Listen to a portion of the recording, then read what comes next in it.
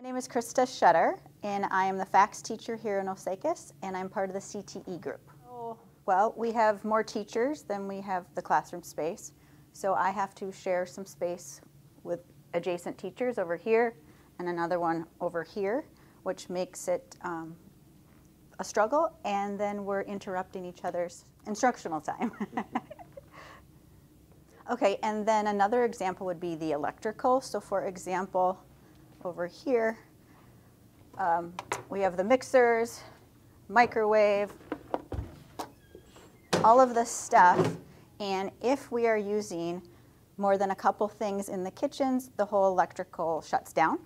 And this has happened before during class time, and it's really hard because I only have 50 minutes with these kids. They're super excited to be in the kitchen, and then when it goes down, we have about 20 minutes to get it fixed.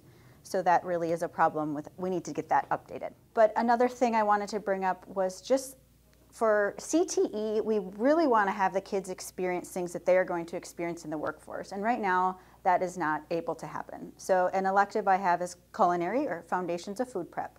We do not have culinary standard kitchens. This is not what the workforce is like. We don't have that level of standards. So it would be nice to update that so the kids can get those experiences that they're going to see in the workforce. So a really big thing that I'm super excited about is the potential of the future of what this could look like. We could have so much more involvement with the community by bringing people in, having community ed classes, having students lead classes, having the businesses in town come in for trainings. It just opens the door to so many opportunities for other people in this community.